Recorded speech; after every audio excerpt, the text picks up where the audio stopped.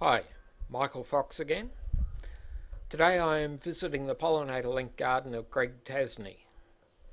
Greg's garden is not only an amazing wildlife habitat, it is also a thriving bushcare nursery. Greg has propagated over 1,000 local plants for the Rocky Waterholes Buscare site. I think I got this from Patton Park years ago. Yeah. I think, I don't know how to say that properly, but it's a pretty good pollinator plant, but you can pull bits of it and stick it around your garden and it grows quite readily as long as you've got some moisture.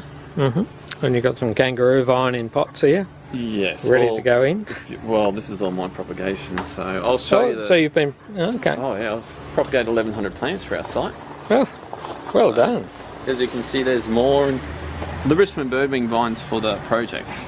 Okay, and this one here is... That's another native. I don't know what it's called. I've seen it in the M2M book, Yeah. and I've found it a couple of times, but it's one of those ones with just a scientific name, I think. Okay. Yet another one I got from Patton Park. So I'm not curious, sure. leaf curious. Yeah. Andrew Walsh actually came once and stopped and looked at this when he came over to talk to me about this. But you know, there's only two. We've been here since 2007. The only two trees that were here when we got here. None of this was here. Was this syzygium and that palm. But this has grown remarkably since we've gotten here because you know I'm always watering. Yeah. So this is Syzygium lumenii. So it's like a 7-Eleven for your possums, your fruit bats, Yep. and fig birds are always coming in here too. So it's a very popular tree. So, but here we go. Here's the old Richmond birdwing vine, which has been here close to 10 years now. It's gone to the top of this 30-metre tall syzygium because you're supposed to plant. This is the perfect tree to plant Richmond birdwing vines next to are the syzygiums. That's what the land care groups say to plant them next to. Yeah. I didn't know that back in the day, but it just so happened that I jagged that. So it's gone way up into the canopy and it's actually produced fruit, which as you can see down below is the result of the seedlings that I've started to grow for the Richmond birdwing project just from my two. I've got three vines. You've got one over there as well. And one in the corner. I bought that years ago. So it's a climbing maidenhair. Maidenhair fern, yeah, that's right. It's going great. It loves the shade and only really ever gets to this height. But it's a beautiful plant. The thing over here was when we moved in, I had a lot of smaller stuff in that wasn't doing so well, but my wife got a bit upset with the development here. So she asked me to plant some trees here to quickly shield the neighbours. So I thought Waterhouses were perfect. These have probably been here for 4 to 5 years. Okay, they're doing well. And I worked out that this has turned into a bit of a carpet python highway because they move along here, then go onto our roof and go into the vines that have grown over there. We found a 2.6 metre carpet python in here. We've got a Backhausia citradora in there too, lemon-seeded myrtle, that's in the corner. You can see the flowers right at the top. It's actually flowering, I didn't know that. That's got that beautiful smell of, it's a bush tucker too, isn't it? You can use it to flavour your foods. You've got your Banksy rover here. This is as old as they come. This is 10 years old too. Just trying to reach out from underneath the waterhouses, isn't it? Yeah, and a lot of butterflies. Yeah, they love it here because there's still a lot of sun. And they've got places to rest up here. And you know what waterhouses are like when they're in flower. It was just a couple of months ago. It was just bees were in here. There were beetles. You know how beetles get right on the flower, and there's ants eating the nectar as well. So, but more importantly, is a sweet morinda in here that's been growing since it's been there 5 years. Morinda jasminoides is the old scientific name for it. There's a new one now apparently, but they're hard enough to learn as it is. I don't know what this was. Another Patton Park one. Yeah. but I've forgotten what it is. Yeah, I can't think of it. But it does look familiar.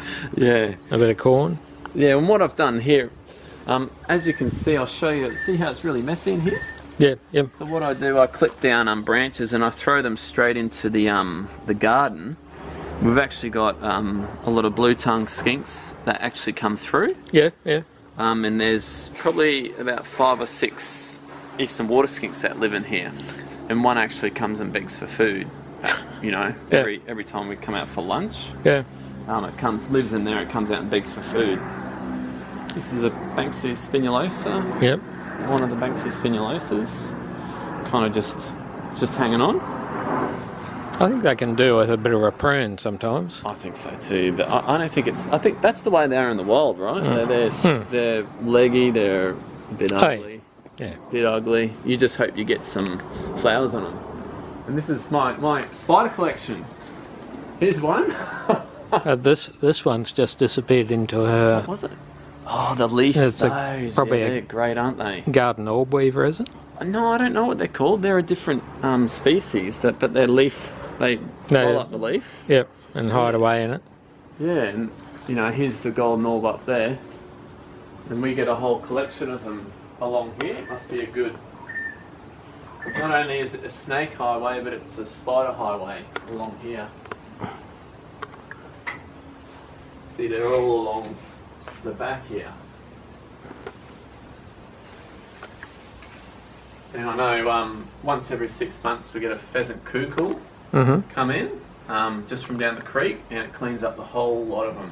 I was going to say, I thought the birds might be keen on that. Yeah, well, they usually survive. It's the pheasant cuckoo who comes along once every 6 months, cleans the whole yard out. We love seeing that bird. Oh yeah. This ripen. Yep. And I shake them down onto this bare bare ground. And I just get lamandras pop up like this. Ah. And what I do is I just pick them out and put them into pots. Yep. And they go down the creek. So this patch here from this couple of plants has produced over 1,000 lamandra in the last year. In the last year? 1,000. Yeah, so it's just unbelievable plant, this is, but they must love it there. It's a very live wire sort of garden. Yeah, well here's the lamandras, mate. Yeah. So Rachel's coming over, I'm going to give her a tray of these Lamandra hystrix, they are, so... Yeah. I was standing out here and I heard all this alarm from the local birds, and I look over and here's a common tree snake coming across the road. And it went from in here, it went straight into this syzygium, just a syzygium australian. Yep, yep. But yeah, straight into there, and lots of hidey holes, so that's the main point there. So it's happy. Yeah, it was very happy to climb in there. I did have like a grevillea back in the day when you're all about... Yeah, back in the 70s and 80s. That's right. Plant native. And now we plant grevilleas. It's dying. It's dying, so I've actually planted a native mulberry. Yeah. Until summer's over, I'll leave that up for shade. Yeah. So the native mulberry can... Yep, get established. Yeah, once it gets cooler, I'll chop the grevillea down, because it's on the way out anyway, so... So this is your neighbour's veggie garden? Yeah, that's Wendy. That's I thought I'd follow her because she does a lot of this natural hedging with sticks and stuff. Yep. As long as I don't get in trouble by council with it.